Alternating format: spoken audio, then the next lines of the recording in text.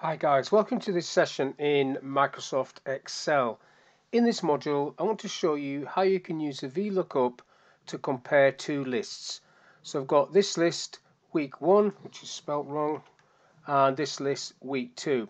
So I want to know if these companies appear in this list.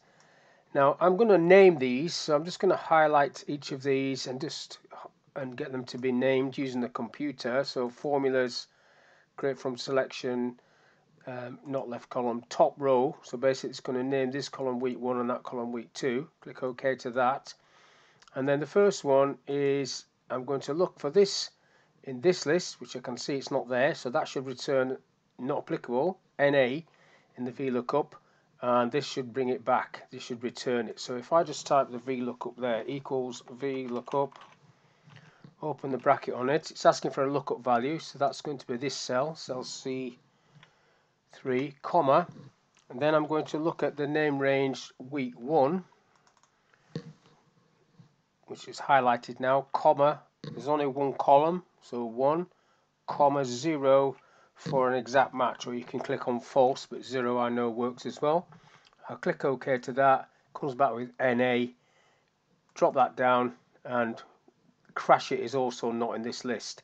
So according to that, 2 items in week 2 do not appear in week 1. And then you can do the reverse. If you want to see what's in this week and not in that week, you can do it the other way around. So if I go equals VLOOKUP, click on the value you want, in this case B3, comma, looking for B3 in week 2, so week 2, and then everything else is the same. Column 1, there's only one column, and then close the brackets like that. So AMAC is not in this list. Just double click that down and you can see there that under U is also not in this list, and sorted is not in this list.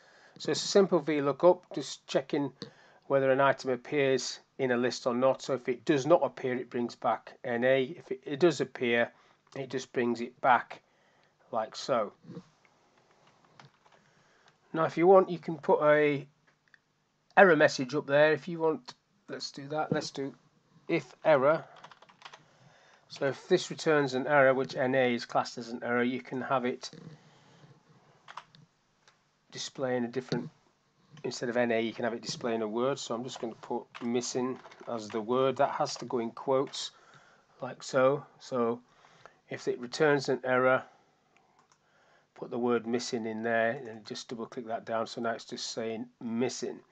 And then I'll just do the same on that. So in front of the V, if error, open the bracket, get to the end of the VLOOKUP, do a comma, open quotes, type missing, close quotes, close the bracket, click the tick, double click that down, and then you've got missing. And then obviously if you highlight all of this, you can use conditional formatting to flag up whether that says missing or not. So if I go to conditional formatting, go into manage rules, new rule, only format cells that contain cell values equal to, and then type the word missing.